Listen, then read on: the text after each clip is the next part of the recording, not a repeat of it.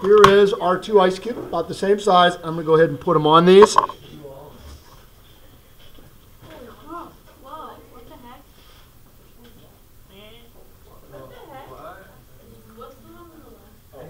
one on the left is the metal one.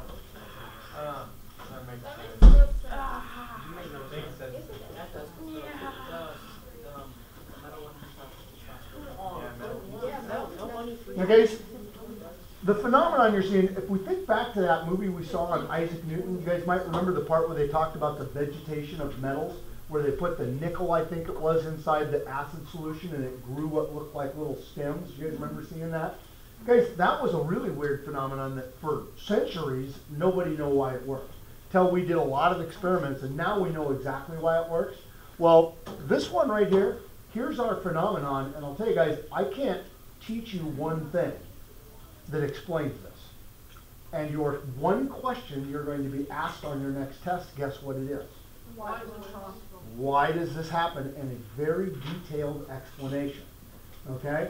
And every lab we do over the next week and a half, I think I've got 5 or 6 of them, has a little piece of why this happens.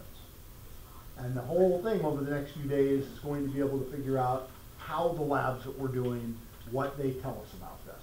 And it's pretty obvious the difference is one is melting way faster than the other one. As a matter of fact, I can't even see any melting on the one on the right yet, and the one here on the metal is probably over halfway melted right now.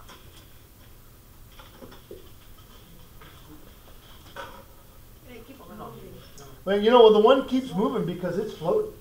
There's a lot of water on there. That rubber band there keeps that water kind of held in there. But the rubber band has nothing to do with how this works. What the rubber band is doing is it's making sure that that ice cube doesn't do what? Yeah, just float right over the side of it. It holds it on there.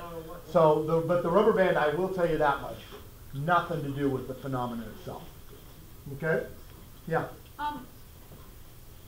Once the metal cools down, will the ice cube stop melting? Once the metal cools down, so the metal's heated up right now? It's going to cool down a little bit more because the ice cube is colder than room temperature.